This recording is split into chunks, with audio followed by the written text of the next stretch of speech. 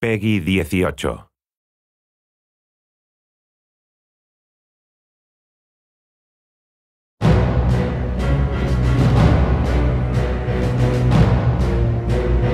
Sniper Elite V2 is a third-person shooter based during the Second World War. You play the character of Carl Fairburn, an Allied sniper who's dropped behind enemy lines during the Battle of Berlin. It's more of a thinking man shooter than some of the run and gun titles that are on the market at the moment. This is a game where you've got to think your way through each encounter. You've got to take your time and measure the situation first. We look to build this around a certain tension of whether to shoot, who to shoot and when to shoot. And these are key ingredients really to the gameplay. If you run and gun in this game, you'll find yourself dead quite quickly. A lot of the gameplay will revolve around stealth. If the enemy detects you at close quarters, then you're almost certain to die. Remaining silent is as important as remaining unseen.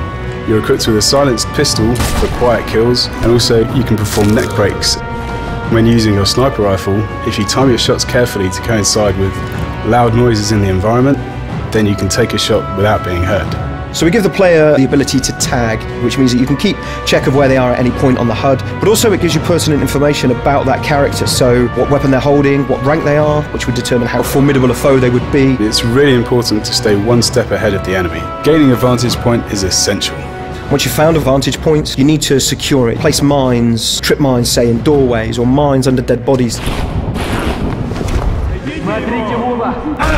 So you would have, I'm sure, seen all of the kill cam goodness. It's a dynamic system, it's not pre-rendered, it's calculated on the fly in real time, and we track the bullet as it passes through the human body and the damage that the bullet deals. But it's not all about putting a bullet through somebody's brain. There are various other ways of taking your enemy out. Sometimes wounding an enemy can be more effective than killing him. A wounded enemy will call out to his buddies to come and rescue him, thus presenting themselves as targets. Rather than a single enemy running towards you, you might get a squad of 3 or 4. You notice a grenade, hit the grenade instead of the guy, and rather than killing just him, you can kill his entire squad.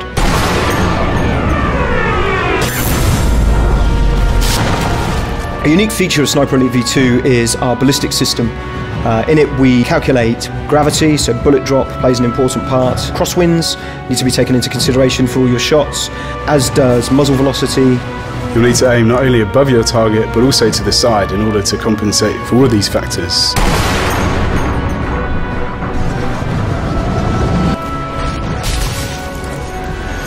This isn't a game where you can run and gun. You would only get yourself killed if you take that approach. The tactic here is to observe, plan, and then to execute.